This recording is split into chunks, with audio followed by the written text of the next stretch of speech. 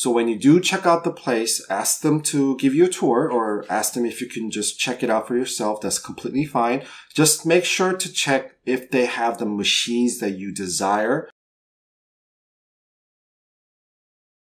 Hey, what's up guys? Let's be healthier each and every day. It's Jay here at MakeYourOwn Lifestyle Lab Korea. Today's video is for all foreigners currently who are living in or planning to live in Korea in coming months. Today's video is short guidelines for foreigners on how to sign up to a Korean gym, what street signs to look for, what to expect at a Korean gym, and main differences you expected to see compared to the gyms in the States. And of course, obviously there's a pandemic of COVID-19, so this video will be applied upon the cessation of COVID-19 when social distancing is no longer asked of us.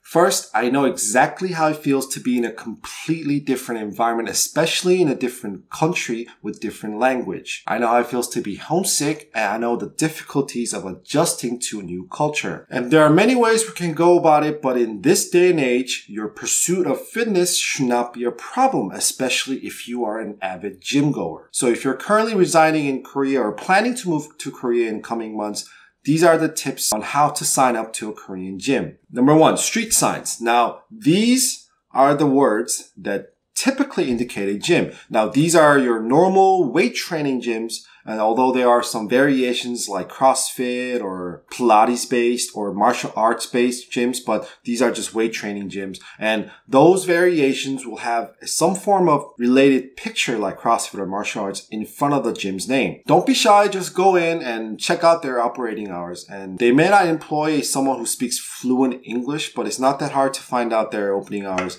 And typically, Korean gyms are not 24 hours. There are a few, but very rare. Normally, Korean gyms are open from 6 a.m. to 12 a.m. on weekdays and 9 a.m. to 6 p.m. on weekends. And the weekend hours may vary from location to location, and some gyms even close on Sundays or national holidays. Number two, typically on the street signs or billboards, next to the gym's name, you would see a number which indicates your monthly fee. Now, these are the fees that you would normally pay if you pay 6 months or a year's membership fees in advance, or sometimes it indicates the monthly fee you would pay if you sign up for 10, 20 personal training sessions. So when you do walk in and ask for the monthly fee, it might be more expensive than you would expect it. But the Korean gym membership fees are pretty straightforward compared to the US. The US where some gyms require to pay the first and last month first, and the third month will be off or half off. Those sort of deals don't exist here. It's pretty straightforward. You just pay the monthly fee. Now, these fees you can pay in advance in the increments of 3 months, meaning 3, 6, 9, 12 months membership fees.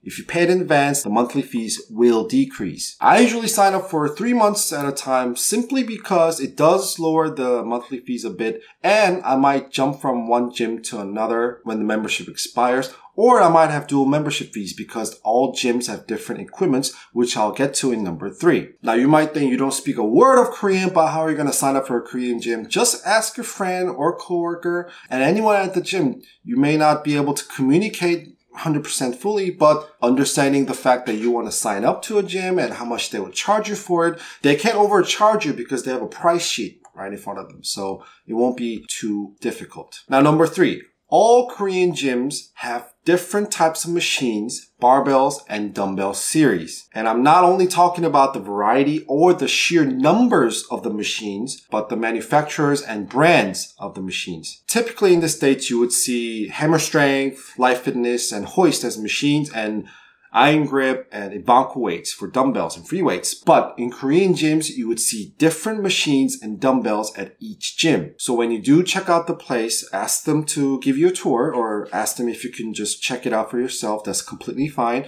Just make sure to check if they have the machines that you desire, meaning some gyms that I go to have hamstring machines, but they don't have all the variations. Some gyms may only have seated leg curls. Some gyms may only have lying leg curls. Some gyms may have both lying and seated. So All gyms are different. So make sure to check out the place before you sign up to see if they have the machines or dumbbells that you want. And if you are into heavy lifting, most Korean gyms dumbbells only go up to about 35 kilos, which is about 77 pounds. Some gyms do go up higher, but they're very rare. For instance, the gym that I currently go to is because they have dumbbells that go up to 40 kilos, which is about 90 pounds. That's pretty much in the heavy end of dumbbell series in Korea. So if you'd like to lift heavy, but the gym that you'd like to sign up for doesn't have heavy dumbbells, then you might have to just switch on to barbells or Smith machines. And also one thing to keep in mind that all the machines that you would normally see are international versions. Some gyms do import machines straight from the States, but they're more than likely to be international version, meaning they have shorter grips or smaller grips. The machines are not as wide as you're used to or not as heavy as you're used to. It's basically custom fitted for Asian size. So it's just something that you just have to get used to it. But as long as you know the mechanics and how to utilize machines and free weights, it shouldn't be a big of a problem. Now, the bigger the gym is or the more expensive the monthly fee is, they're likely to have more varieties or numbers of machines or heavier poundages and dumbbells. So keep that in mind. Number 4, when you do sign up to a gym,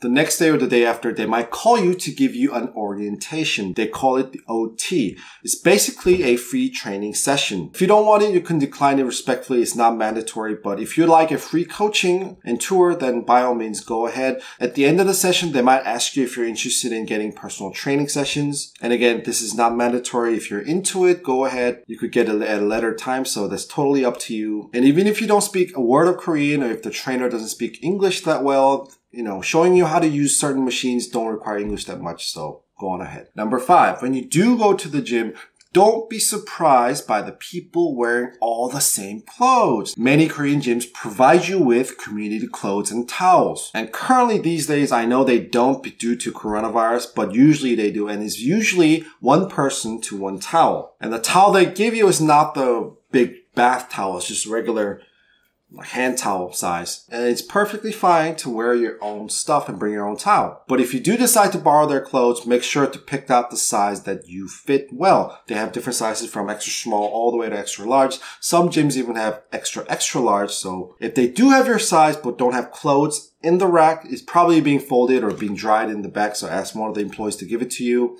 And if you sweat a lot or if you'd like an extra towel, just ask them for it. It's not a big deal. Just make sure to return it when you're done. And number 6, now I already know that some of you are already uncomfortable with nudity in changing room or locker room, but being in Asian culture, you are more than likely to see people naked in the locker room. This is primarily because of the public sauna culture that we have in Asia, but it's something that you need to be expecting. When you do go in, everyone will be in all natural. And most of the gyms do have a small hot tub in the shower room, so go ahead and use it if you're into it, but just remember, everyone will be naked. Now lastly, number 7, obviously the gym manners are still the same here than in the States. Don't walk in front of people during their sets. Don't get too close to someone who's also working out. Respect the personal space. No hoarding multiple benches, dumbbells, or machines at a time, and no watching cartoons or YouTube in between sets. Just be smart about it and you will be fine. And if you do see someone causing trouble, just ask one of the employees or trainers to help you. They'll gladly help you out. And remember, always re-rack after you're done. And most Korean gyms don't have the wiping spray and the wiping towel, so make sure to lay down the towel on the bench or the machine where your body or your sweaty clothes are likely to touch. Just to keep in mind, guys. So that's it for today on how to sign up to a Korean gym and what to expect at Korean gym.